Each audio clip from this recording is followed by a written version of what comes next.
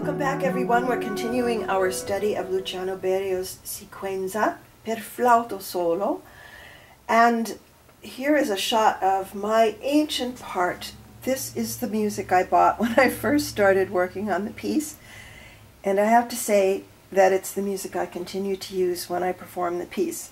I love all the old pieces of Scotch tape and all the markings and all the ideas, the fingerings, and the fact that so many people have helped me with it, and that the composer was with me when I was working on it, and I love this original version. I started working on it probably shortly after it was written, 1958, so it would have been in the early 60s that I started to play it.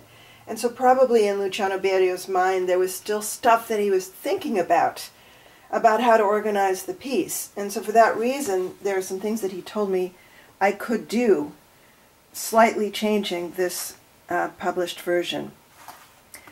Recently, Universal came out with this edition, which I always feel like it's kind of like Johann Sebastian Bach getting really, really fed up with flute players playing melodies that he would write with the most terrible ornaments.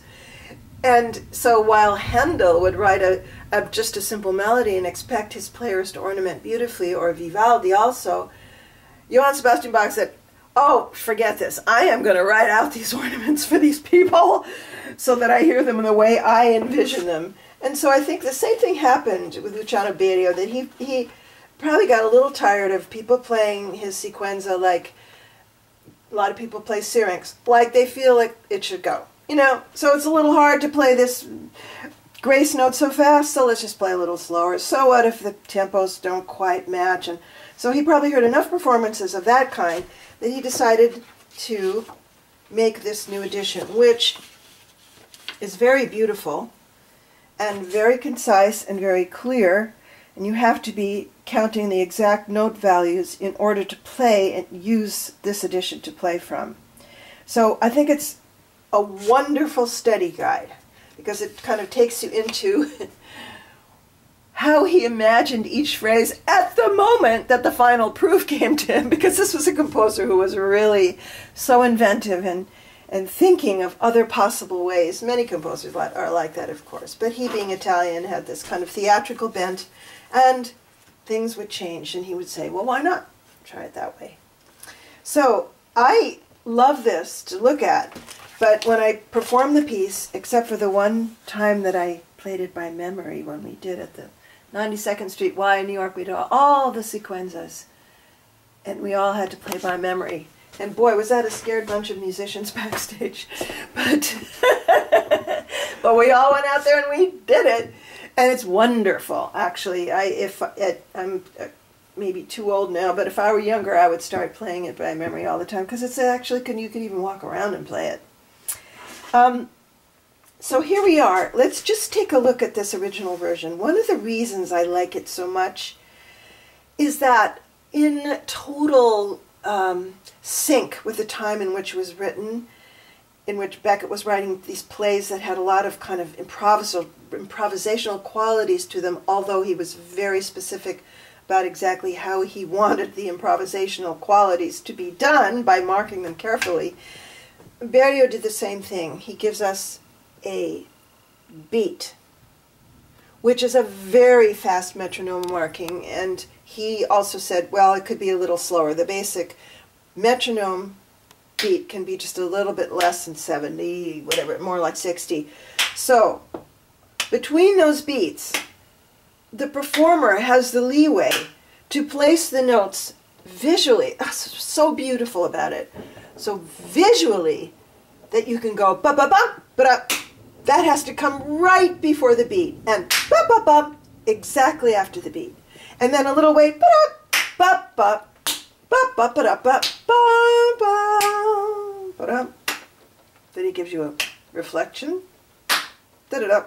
Well, I'll play a little bit of it later, but just that you hear that beat in your head and it goes to the center of the earth, and that you, the clown, you're making these quixotic gestures quirky. It's a very quirky piece because it was the first one. It was written for Gazzaloni. It was just marvelous.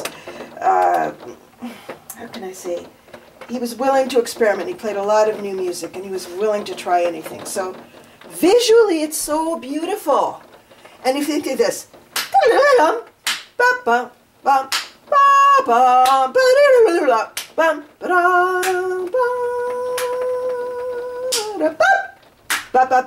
right?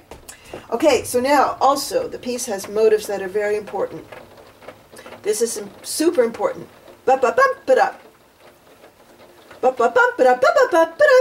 This is going to be heard very many times through the whole piece, including through the most feverish, machine-like places. So, there it is again. Starts, so let's say the first page is the first kind of entrance of the character, the flute, the sequence of notes that you're going to be playing. Remember when we were talking about Samuel Beckett, he stops to reflect a moment? When he writes these little fermata there, they are for you to stop and reflect. Like, just stop moving. Bum, bum, there you are. It can last. Then suddenly the rhythm starts again, and that's when, so there's a similar moment in Syrinx, when this then has to apply to what the rhythm was before, right? When he writes a line over it, these notes are connected. So the phrase continues even though that beat is going behind. This is a short note with a space. Grace notes as fast as possible. So I remember before many performances of this piece, just the week before, just doing the grace notes, just practicing those grace notes.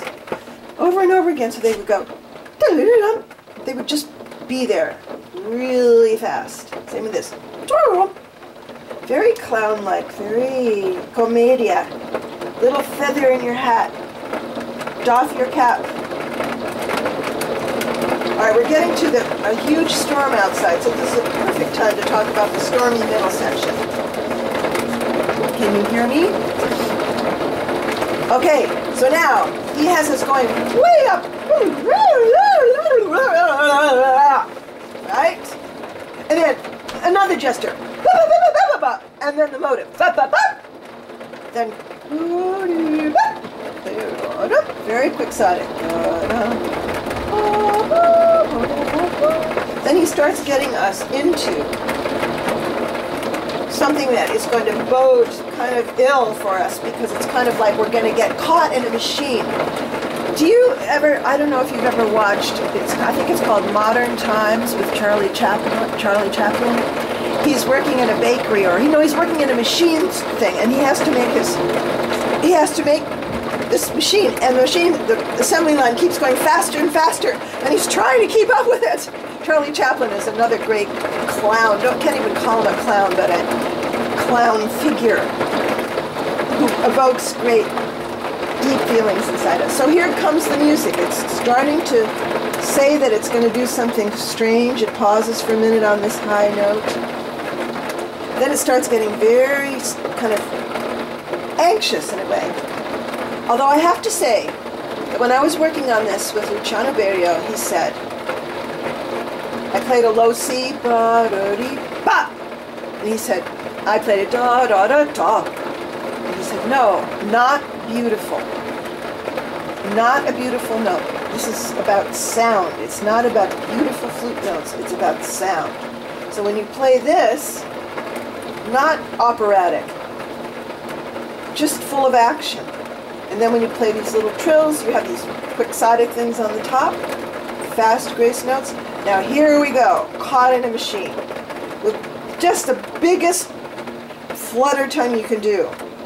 And here's the motive in the middle of it. And then caught back in that machine, and the fingers moving